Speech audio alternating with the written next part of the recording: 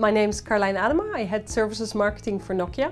5G will create extraordinary business opportunities for operators, but also for many businesses in the ecosystem around it. 5G is different than any other G. It has three key criteria that makes it special: extreme reliability, low latency, and high bandwidth. And these things make it that operators can offer entirely new services to a host of different industries. For example, it suddenly becomes possible to create a remote concert experience in your living room because you have the high bandwidth, low latency required for that.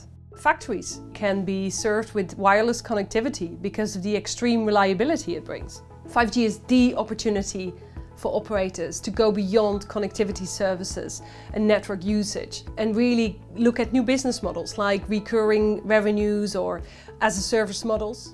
The 5G ecosystem is wide and it crosses many industry boundaries, which makes it really exciting. Suddenly you can see startups working with mature companies, but also many industries coming together. You can see drone companies working with manufacturing companies, e-health companies.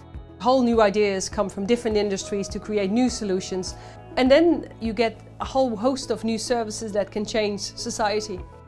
Nokia is actively working with a wide range of partners to build new 5G services and use cases. We've clustered 5G use cases in 9 categories. Enhanced mobile broadband, faster speeds, which you see today. Also fixed wireless access is being rolled out, which is basically 5G to the home, giving the massive speeds and latency that we've talked about.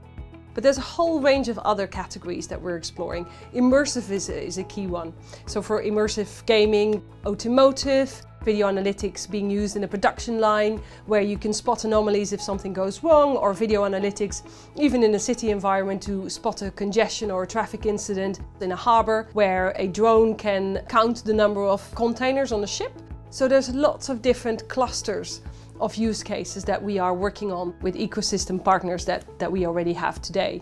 One of the operators I was talking to recently said, how do I orchestrate my 9 different partners I'm working with to create one service in a harbor?